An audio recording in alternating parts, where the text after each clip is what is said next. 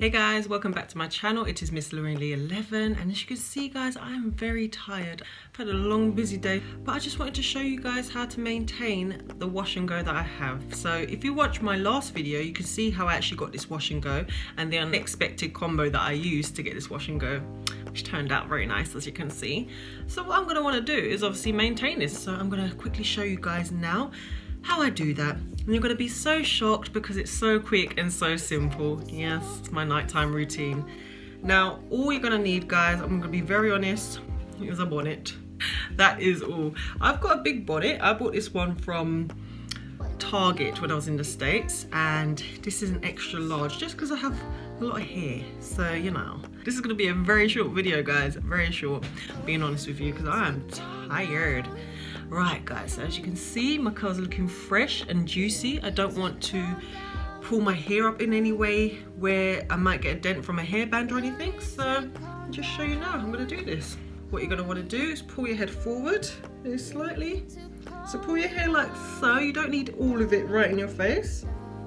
Get your bonnet. Start from the back. Pull your hair into it. And pull all your hair forward either side, so it's all sitting at the top of the bonnet. So there you go. I'm looking kind of mad right now because obviously how else am I meant to look? But yeah, so basically the reason why I pull my hair forward and not up is because when I usually pineapple my hair, or when I used to pineapple my hair, when I take it down in the mornings, all the edges all the way to the nape of my neck were straight, and that used to annoy me. It literally just, my curls were just gone.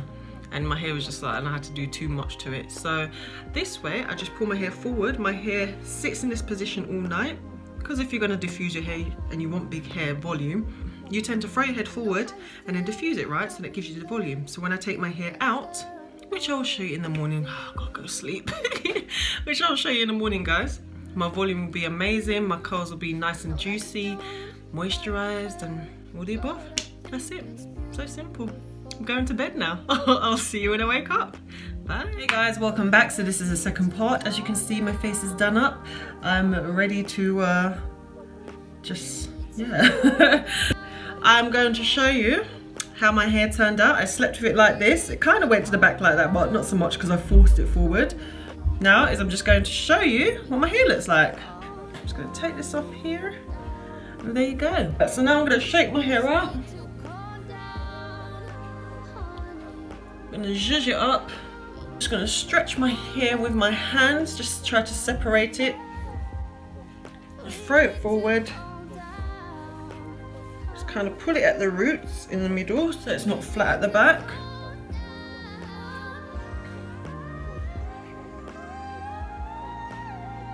And basically, I'm just trying to tease the hair down.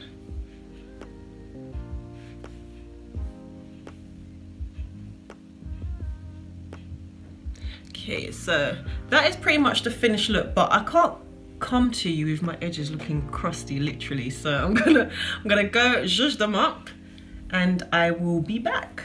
Okay guys, so I've gelled my edges, but still that's not the complete look, because if you can see gaps in between my curls, and my hair's looking a bit sparse. And also this side looks slightly more shrunken than this side. So what I'm gonna do is I'm gonna take my metal pick. I'm just gonna pull down, tease my curls down to the end slightly. There you go. It's looking a bit more fuller, a bit more stretched.